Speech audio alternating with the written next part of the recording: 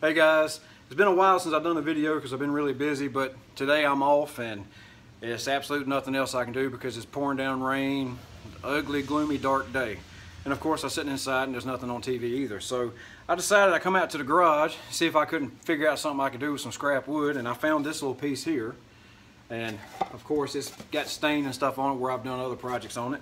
So basically what I'm going to do is my mother-in-law's been wanting me to make her a sign, and I've only done one sign, so I'm going to attempt to do another.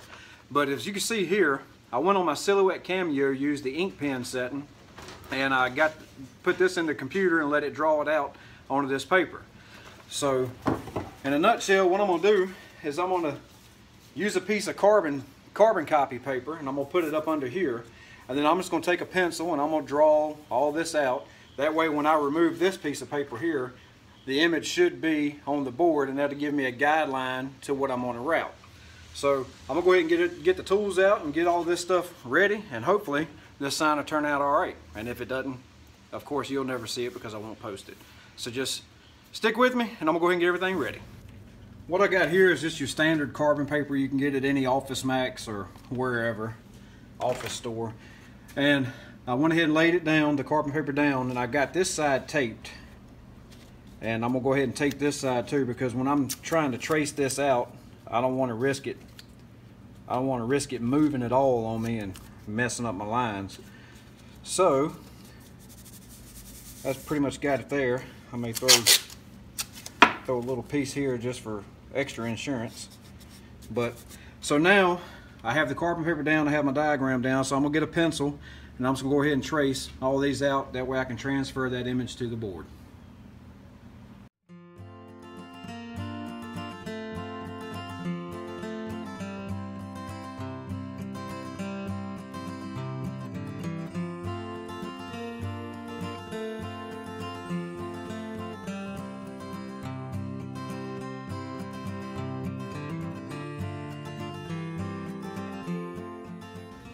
Alright, I'm done tracing it out, finally.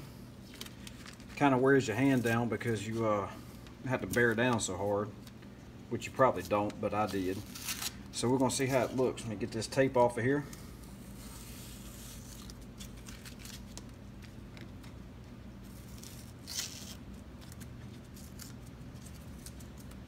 One more piece. Alright, now the moment of truth. Remove that. These pieces, and actually didn't turn out too shabby. So now I have this on here, and hopefully when I get the router out, my bit's not too big to where it won't chunk them letters out. So we'll go ahead and get started with that. Alright, the bit I'm going to be using is a little 1/4 inch.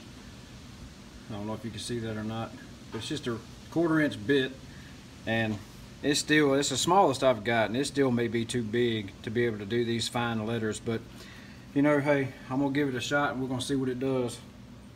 And I will do a little bit of a video of me trying to route this, but I'm not gonna bore you to death and do 20 minutes worth of me just sitting here routing this entire thing. So just stick with me and I'll go ahead and get started.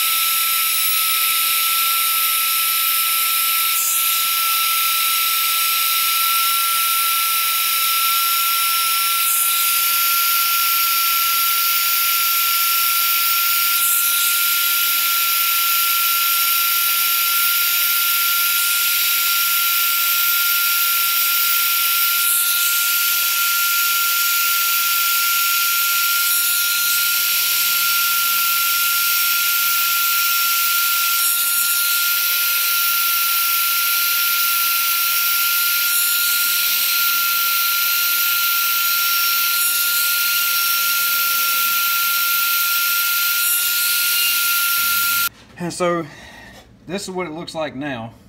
The only place that kind of screwed up, you see the A right here, the center, I got a little bit too close and chunked it out of there, so I might try to take a little piece of wood and glue it back in there.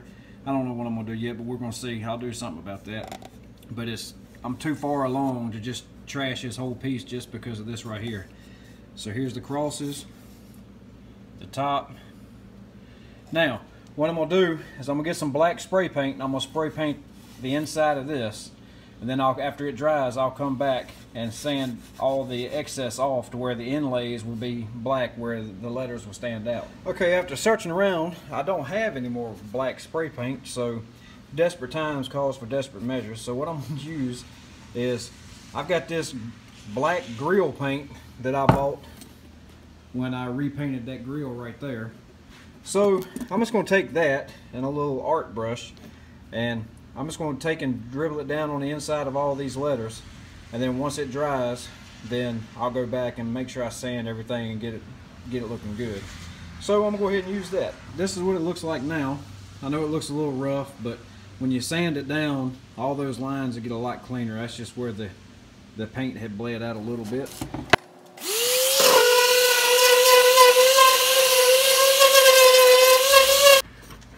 Alright, what I'm going to do now is I'm going to use this as a template, so I'll make sure I get my edges round, because I'm just going to take all 4 corners off with the bandsaw and just like right here, I'm going to take the corners off, and then I'm going to come back with a router and just route the edges. So I'm going to go ahead and fire up the bandsaw and knock them off real quick. Alright, so this is where we are now. I got my edges all rounded over like so, and it's going to sit in a stand, which I'll show y'all the stand in just a minute, but it's going to sit in a stand just like this on a table or something. So now what I'm going to do is I'm just going to take this Roman ogee, I guess is how you say it, and I'm going to route all the way around the edges just to give it a little bit of a decorative edge.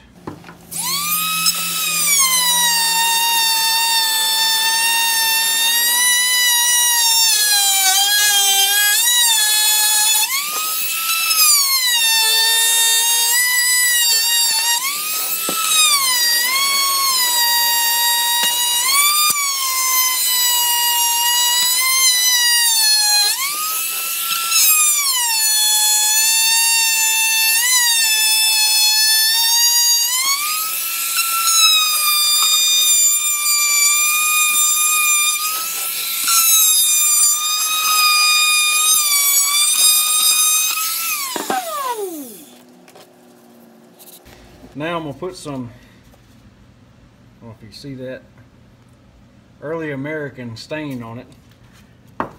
And normally I'd put gloves on, but I don't have any with me right now.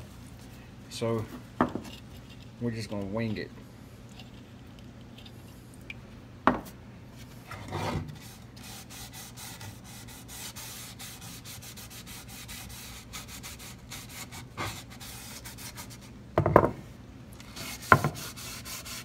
Give you an idea of what it's going to look like, but I'm not going to bore you with sitting here watching it in real time.